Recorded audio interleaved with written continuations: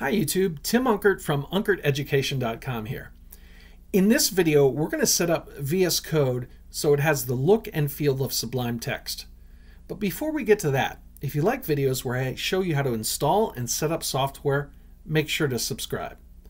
With that out of the way, let's get started. So Sublime Text has a fairly minimal UI. It doesn't have this activity bar on the left, so let's get rid of that. So I'm going to do Control-Shift-P, and I can type in activity.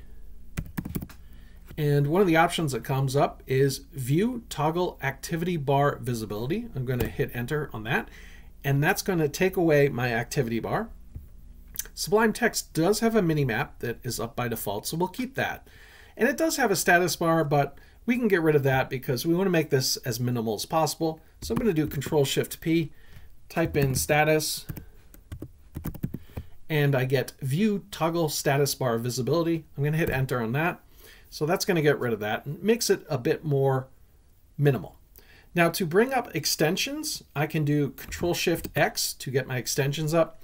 And what I want to do is I want to search for Sublime. Okay.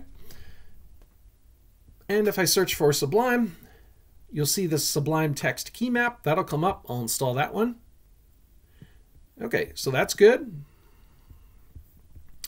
And the next thing I'll do is I'll install this Sublime VS Code theme. I'll install that. Okay, and I'm going to set that theme. And I'll close this out. And I'll do Control-Shift-E to bring back the File Explorer and Control-K, Control-B to close it out, which is a Sublime Text shortcut. So at this point, this looks a lot like Sublime Text. It's much more like the look and feel of Sublime Text. One thing you might want to do is make sure that your tab size is at 4, which would match Sublime Text. In a previous video, I changed it to 2 to match the Pulsar text editor, or rather the Atom text editor. And it is set typically at 4, but you can check this setting. Okay, so now we've got the same tab spacing as Sublime Text.